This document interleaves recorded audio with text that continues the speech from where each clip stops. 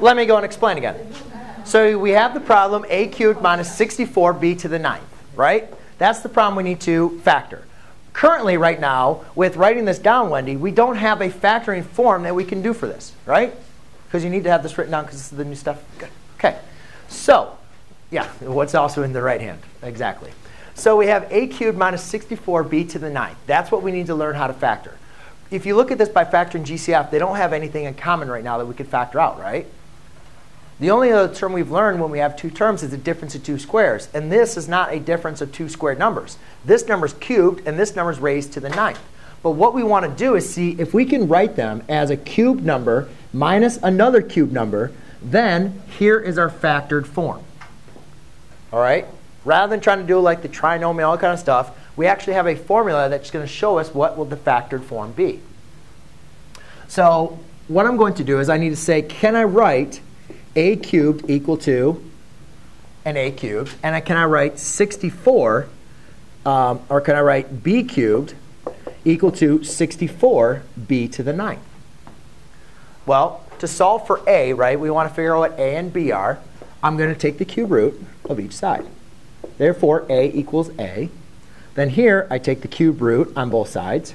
And I say, can I take the cube root of 64? Is there a number multiplied by itself three times that gives itself 64? And yes, it's 4. So we can say b equals 4. And then the cube root of b to the 9th is going to be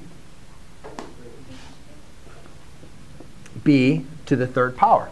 Because b to the 3rd power multiplied by itself 3 times is b to the 9th. Okay? So what you guys can see is I now know what my a is, and I know what my b is.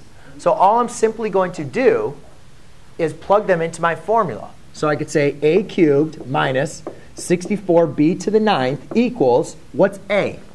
A is equal to a. Minus b. What is b? 4b cubed. Times a squared plus a times b plus b cubed. Or I'm sorry, b squared. It's important to make sure that you put it in parentheses, because a lot of students forget to put this in parentheses, and they only square the b. They forget to square the 4.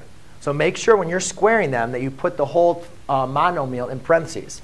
So now to simplify this, I have a minus 4b cubed times a squared. This becomes plus 4ab cubed plus 16b squared. And then now that is your final factored form. OK?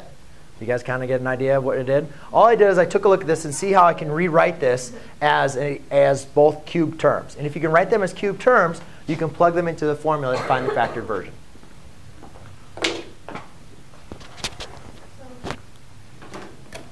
You guys have one problem on your homework like that.